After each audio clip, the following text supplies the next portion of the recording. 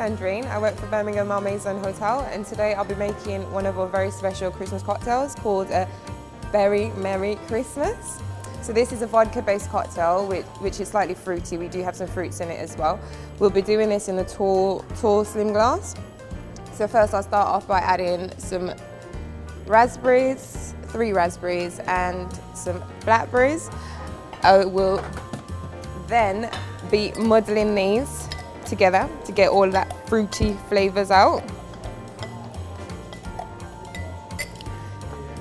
Then I'll be adding all vodka, 50 ml of vodka or a double shot.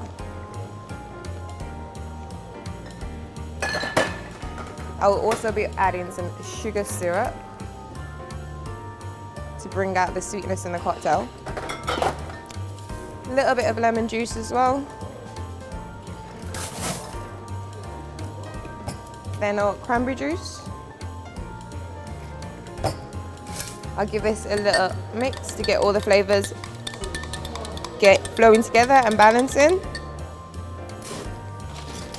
Then I'll add some ice right to the very top. A little bit of ginger ale to give it that Christmas spice.